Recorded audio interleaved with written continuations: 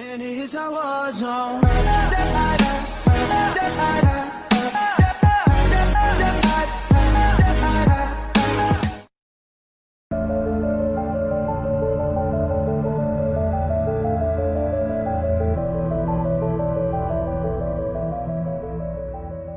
Sister wives leaving Las Vegas for slower Flagstaff.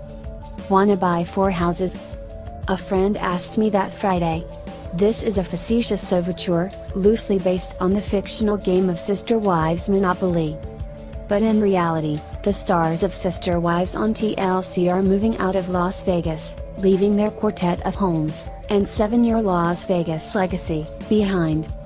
For the uninitiated, Sister Wives is a TLC series centering on star/husband/father/polygamist Kody Brown and his 4 wives, Christine, Robyn, Janelle and Meri, and the quintet's 18 children.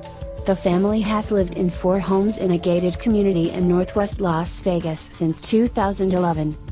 But this summer, the family has decided to uproot and move to Flagstaff, Arizona. CreditPeople.com for breaking this piece of pop culture news. There's mountains. We'll be living at 7,000 feet elevation, Kody Brown says in a TLC clip specifying the family's relocation.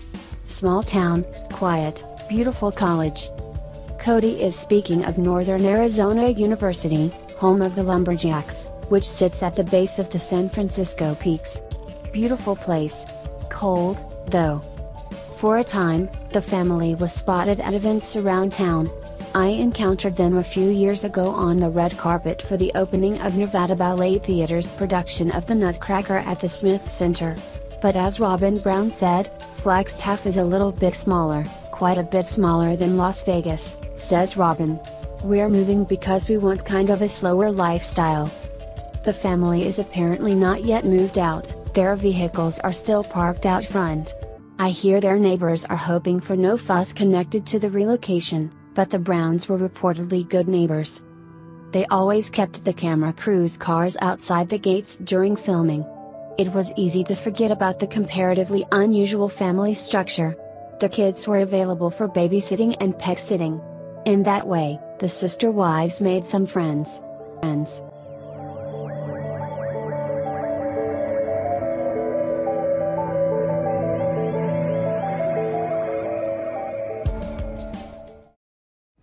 And it's a war zone.